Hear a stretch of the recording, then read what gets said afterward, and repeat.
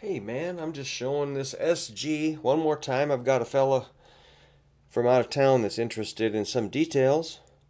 It does say Angus right there on the tail piece. Looks like there's a few tiny dots of corrosion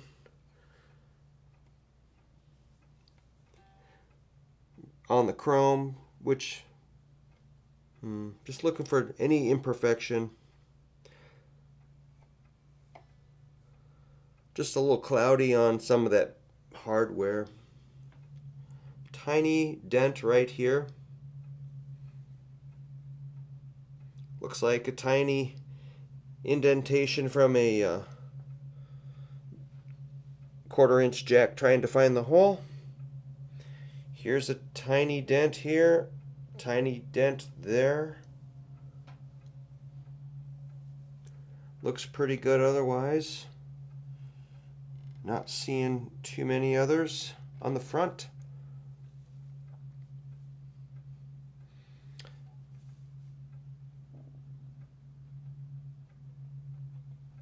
A little white blob there. Not sure what that is. There's another little white blob.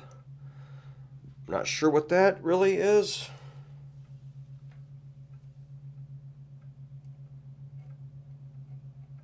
Another little white something there. Don't know if that's a scratch or what. So the edges look pretty good. The thing we were talking about are these tiny dents where I think it's like the rivets of somebody's pocket of their jeans. They're pretty shallow.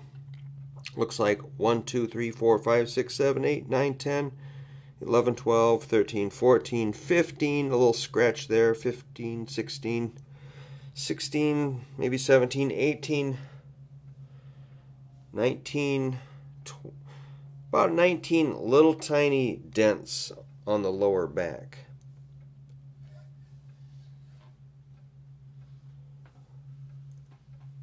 Back of the neck looks very clean. Not seeing any dents or gashes on the top corner, the corners of the headstock.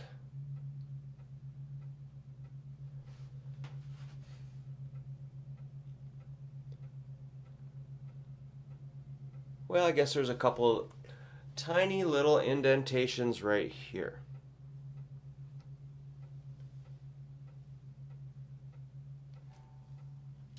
That's why I really can't own a guitar like this, because I'm gonna ding it up. I play them too much. But yeah, like maybe a hand was sitting here and a little bit of sweat got on that hardware. A little bit of discoloration here. Could maybe be buffed out. There's that tiny dent on the face. And again, I don't know if the reflections are goofy or anything. I'll just try my best to capture the main issue of these little dents. Otherwise, extremely straight neck.